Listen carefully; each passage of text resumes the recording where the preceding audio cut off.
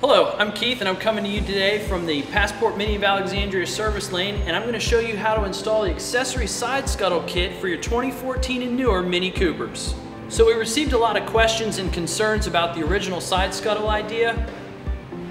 There was actually a glue-on kit.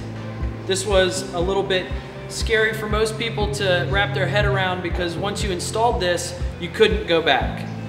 With the new kit, you can change it as often as you change your shoes. The first step in installing our accessory side scuttles is going to be to remove our turn signal on the fender here, and we'll do that by placing some upward pressure on the turn signal assembly and pulling it out from the bottom. After that, we'll just unplug the light. All right, after we remove the turn signal, we'll need to remove the original chrome feature that's installed here, and to do that, we'll push these clips back and push the chrome through while applying some pulling pressure from the back side.